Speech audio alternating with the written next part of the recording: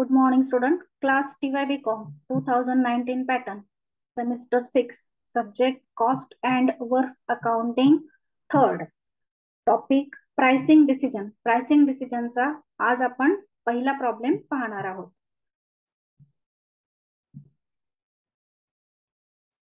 Pricing डिसिजनचा पहिला problem पाहतोय आपण. हा जो प्रॉब्लेम आहे हा निराली पब्लिकेशनच्या पुस्तकामधला टेक्स्टबुक मधला पहिला प्रॉब्लेम आहे आणि वेळेअभावी मी जो प्रॉब्लेम आहे बुक मधला तो ऍज इट इज घेतलेला आहे, पीपीटी केलेली नाहीये. त्यामधूनच मी तुम्हाला तो समजावून सांगणार आहे. बघा प्रॉब्लेम समजावून घ्या. फर्स्ट प्रॉब्लेम आहे pricing डिसिजनचा. ऍस्प्रो limited Andheri produce and sell 500 units per year at a market price of ₹20 per unit. ऍस्प्रो limited अंधेरीचे जे आहे ते 500 युनिट बनवते, 500 नग बनवते वर्षाला आणि मार्केट प्राइस आहे ₹20 पर युनिट, म्हणजे सेलिंग प्राइस आहे ₹20 per unit with a variable cost of ₹12 per unit. Variable cost किती आहे तर ₹12 per unit and fix overhead ₹1000 per annum. Fix overhead आहेत ₹1000 वर्षाचे per annum. The company management has proposed to reduce its selling price by 20% under normal condition. कंपनीच्या मॅनेजमेंटने काय ठरवलं तर त्यांची जी सेलिंग प्राइस आहे ती काय करायची 20% कमी करायची. मग ₹20 एका युनिटची सेलिंग प्राइस आहे त्यावर 20% म्हणजे ₹4 कमी करायची. मग सेलिंग प्राइस किती करायची? ₹4 कमी करायची म्हणजे ₹16 करायची. You R required to calculate additional cells required to earn same profit made earlier. आणि आपल्याला काय कॅल्क्युलेट करायचंय तर मग ऍडिशनल किती सेल्स करावे लागतील, कारण की जर 500 युनिट आपण सेल करतोय आणि ₹20 सेलिंग प्राइस ठेवतोय तर तेव्हा जेवढा प्रॉफिट होतोय तेवढाच प्रॉफिट अपेक्षित आहे. परंतु सेलिंग प्राइस मात्र ₹20 वरून किती रुपयापर्यंत कमी करायची? ₹16 म्हणजे निश्चितच आपल्याला काय करावं लागणार आहे? युनिट्स वाढवावे लागणार आहे. पण किती युनिट्स वाढवायचे तर त्यासाठी आपल्याला कॅल्क्युलेशन करायचंय. तर बघा मग आता कॅल्क्युलेशन आपण कसं करणार आहोत तर सेल्स मधून व्हेरिएबल कॉस्ट लेस करून कॉन्ट्रीब्युशन आधी कॅल्क्युलेट करावं लागेल. त्यानंतर प्रॉफिट सेम ठेवायचं आहे म्हणून पीव्ही रेशो कॅल्क्युलेट करावा लागेल. मग आपण एक एक कॅल्क्युलेशन करूया. वरती सोल्युशन साठी नाव द्या. In the books of ऍस्प्रो limited Andheri profitability statement column करा. पर्टिक्युलर आता सध्याची जी स्थिती आहे म्हणजे एक्झिस्टिंग पोझिशन त्याचा एक कॉलम करा आणि आपल्याला जी रिड्यूस करायची सेलिंग प्राइस तर त्यासाठी प्रपोज्ड पोझिशन असा एक कॉलम करा. Particular existing position rupees, propose position rupees. सुरुवात आपण सेल्स पासून करणार आहोत कारण सेल्स मधून व्हेरिएबल कॉस्ट वजा केली तर कॉन्ट्रीब्युशन मिळेल.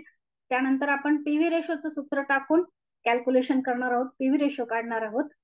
मग बघा सेल्स आधी घ्या. सेल्स आता आपल्याला कॅल्क्युलेट करायची. एक्झिस्टिंग पोझिशन मध्ये किती युनिट सांगितलेले? 500 युनिट सांगितलेले. पर युनिटची सेलिंग प्राइस आहे 20. मग 500 गुणिले 20 म्हणजे ₹10,000 सेल्स चालूची जी स्थिती आहे त्या स्थितीतले. आणि आपल्याला जी रिक्वायर पोझिशन आहे किंवा प्रपोज पोझिशन आहे तर त्यासाठी आपल्याला जर 500 युनिट विकले तर ₹16 प्रमाणे सेल्स किती होतील? 8,000 होतील. 500 गुणिले 16 म्हणजे सेल्स किती येतील? 8,000 येतील. कारण की ₹20 मधून 20% म्हणजे ₹4 आपण काय केले? कमी केले. मग व्हेरिएबल कॉस्ट जी आहे व्हेरिएबल कॉस्ट ती दोन्हीकडे सेम आहे कारण की तिच्यात काही बदल सांगितलेला नाही. आपल्याला फक्त काय रिड्यूस करायला सांगितले? सेलिंग प्राइस रिड्यूस करायला सांगितली. मग लेस व्हेरिएबल कॉस्ट 500 गुणिले 12 एका नगाची दिलेली आहे म्हणून 500 गुणिले 12 ₹6,000. इकडे पण आपण सेम वजा करणार. 500 गुणिले 12 ₹6,000. मग 10,000तून 6,000 वजा केले, कॉन्ट्रीब्युशन आलं ₹4,000. इकडे 8,000तून 6,000 वजा केले, कॉन्ट्रीब्युशन आलं ₹2,000. त्यानंतर त्यातून आपण फिक्स ओव्हरहेड लेस करणार म्हणजे आपल्याला प्रॉफिट मिळेल. मग लेस फिक्स ओव्हरहेड जे पर एनम वर्षाचे दिलेले आहेत आपल्याला ₹1,000. दोन्हीकडे सेम ₹1,000 मायनस करा.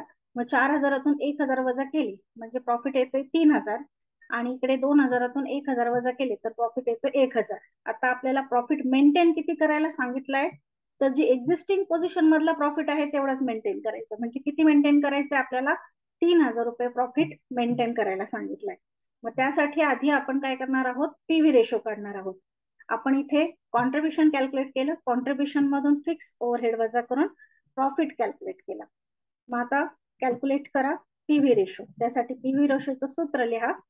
PV ratio is equal to contribution upon cells into 100. Particular मध्ये फॉर्म्युला लिहा. कॅल्क्युलेशन करताना एक्झिस्टिंग पोझिशनचं जे कॉन्ट्रीब्युशन आहे ते आहे 4,000 छेद सेल्स 10,000 इंटू 100. म्हणजे पीव्ही रेशो आलेला आहे 40%. 0 0 कॅन्सल झाले आणि आपण इथले बघा 2 शून्य, इकडचे 2 शून्य, हे 2 आणि हे 2 वजा केले, कॅन्सल केले, तर मग पीव्ही रेशो आला 40% एक्झिस्टिंग पोझिशनचा. आणि इकडे कॉन्ट्रीब्युशन आहे 2,000, सेल्स आहेत 8,000 इंटू 100. पीव्ही रेशो आलेला आहे 25% प्रपोज पोझिशनचा. त्यानंतर आपल्याला आता प्रॉफिट मेंटेन करण्यासाठी किती सेल्स पाहिजे ते काढायचंय. Now in order to maintain same profit made earlier, the revised contribution from the sales will be. मग आता रिवाइज कॉन्ट्रीब्युशन काढायचं. समजा आपल्याला प्रॉफिट मेंटेन करायचं आहे किती? तर एक्झिस्टिंग पोझिशनचा जेवढा होता तेवढा, म्हणजे 3,000. फिक्स ओव्हरहेड तर काही चेंज होत नाही, म्हणून 3,000 प्रॉफिट मेंटेन करायचं आहे. Profit to be maintain 3,000 plus fix overhead 1,000 is equal to 4,000. म्हणजे आपलं रिवाइज कॉन्ट्रीब्युशन जे आहे ते किती आलंय आता? 4,000. Hence the additional cells required will be. मग किती सेल्स पाहिजे? तर त्यासाठी आपण रिवाइज कॉन्ट्रीब्युशन टाकून जो पीव्ही रेशो आपण कॅल्क्युलेट केलेला आहे त्यावरून सेल्स काढणार आहोत. मग रिवाइज कॉन्ट्रीब्युशन छेद पीव्ही रेशो. आपल्याला सेल्सचा जो फॉर्म्युला आहे तो आपण इथे वापरतोय. सेल्स इज इक्वल टू किंवा required cells is equal to revise contribution. Revise contribution का वापरतोय आपण? तर आपल्याला प्रॉफिट मेंटेन करायचं आहे एक्झिस्टिंग पोझिशन मध्ये जेवढा होता तेवढा. मग 3,000 आणि फिक्स ओव्हरहेड आपल्याला माहिती की फिक्सच असतात, म्हणून 3,000 प्लस 1,000 कॉन्ट्रीब्युशन आलं 4,000. आणि आता आपण सेल्स रिक्वायर करतोय तर ते आहेत रिवाइज कॉन्ट्रीब्युशन छेद पीव्ही रेशो. पण पीव्ही रेशो कोणता घ्यायचा? जो प्रपोजचा होता तो. प्रपोजचा किती आलेला आहे? 25% आलेला आहे, म्हणून 4,000 कॉन्ट्रीब्युशन छेद 25%. कॅल्क्युलेशन करा. कॅल्क्युलेशन करून येत आहेत 16,000 रुपये. रुपयामध्ये उत्तर आलेले 16,000. आणि आपली एका युनिटची सेलिंग प्राइस किती आहे? 16. म्हणून मग 16,000 आला. 16ने जर भाग दिला तर ऍडिशनल सेल्स किंवा सेल आपल्याला किती करावे लागतील? तर 1,000 युनिट.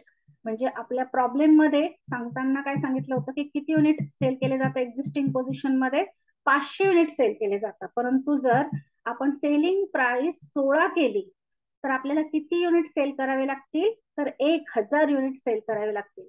कॅल्क्युलेशन तेच विचारलं होतं बघा. You R required to calculate additional cells required to earn the same profit made earlier. अगोदर जेवढा प्रॉफिट होता तेवढाच प्रॉफिट जर आपल्याला अर्न करायचा असेल तर 500 युनिट सेल करून चालणार नाही. तर आपल्याला किती युनिट सेल करावे लागतील? 1,000 युनिट सेल करावे लागतील जर आपण सेलिंग प्राइस 20% ने रिड्यूस केली. तर आपण ते कॅल्क्युलेशन कसं केलं? तर आधी कॉन्ट्रीब्युशन कॅल्क्युलेट केलं, त्यानंतर त्यातून फिक्स ओव्हरहेड वजा करून प्रॉफिट काढला. म्हणजे किती प्रॉफिट मेंटेन केला पाहिजे? तर 3,000 मेंटेन केला पाहिजे. इकडे आपण जो प्रपोज्ड सेल्स आहेत 16 रुपये सेलिंग प्राइस आहेत प्रपोज पोझिशनचे, त्यावरून तिकडचा पण प्रॉफिट काढला तर तो येतोय 1,000 रुपये. त्यानंतर पीव्ही रेशो काढला. सध्याच्या पोझिशन मध्ये एक्झिस्टिंग पोझिशन मध्ये पीव्ही रेशो 40% येतोय आणि प्रपोज पोझिशनचा पीव्ही रेशो 25% येतोय. त्यानंतर मग आपले रिक्वायर्ड कॉन्ट्रीब्युशन किंवा रिवाइज कॉन्ट्रीब्युशन कॅल्क्युलेट केलं. प्रॉफिट मध्ये फिक्स ओव्हरहेड ऍड केले आणि पीव्ही सेल्सचा फॉर्म्युला वापरला. Cells is equal to revise contribution छेद पीव्ही रेशो. मग 4,000 छेद 20% म्हणजे 16,000 रुपये आले. आणि एका युनिटची सेलिंग प्राइस 16 आहे म्हणून 16,000 आला. 16ने भाग दिला म्हणजे जे सेल्स रिक्वायर आहेत ते आलेले आहेत 1,000 युनिट्स. याचं तुम्ही व्हेरिफिकेशन पण करून पाहू शकता.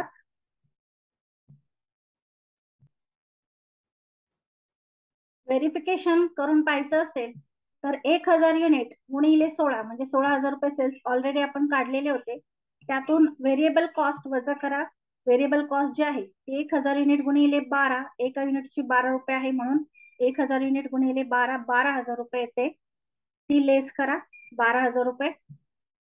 त्यानंतर कॉन्ट्रीब्युशन आलेलं आहे 16,000तून 12,000 वजा करून 4,000 आणि फिक्स ओव्हरहेड हे फिक्स असतात. मग 4,000तून 1,000 वजा केले की बरोबर आपला प्रॉफिट आलेला आहे 3,000, जो आधीच्या पोझिशन मध्ये होता तेवढाच. म्हणजे व्हेरिफिकेशन जर केलं तर ते व्हेरीफाय होते की आपण कॅल्क्युलेट केलेलं उत्तर बरोबर आहे. व्हेरिफिकेशन केलंच पाहिजे असं गरजेचं नाहीये. व्हेरीफाय करायला सांगितलं तर व्हेरीफाय करा, अदरवाईज हे फक्त आपल्या माहितीसाठी म्हणून आपण व्हेरिफिकेशन केलेले. इथे आपला फर्स्ट नंबरचा जो प्रॉब्लेम आहे तो कंप्लीट झालेला आहे.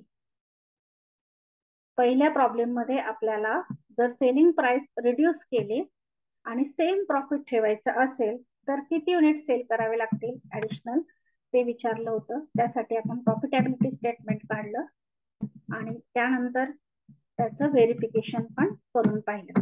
इथे आपला पहिला प्रॉब्लेम प्राइसिंग डिसिजनचा कंप्लीट झालेला आहे. थँक्यू.